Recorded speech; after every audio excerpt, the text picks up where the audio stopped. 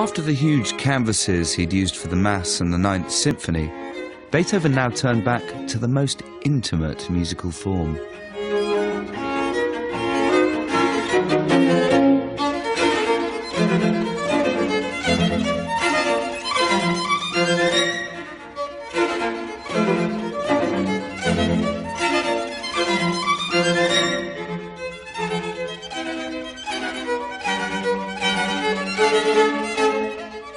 In his final group of 5 string quartets, Beethoven was determined to take the form as far as it could go.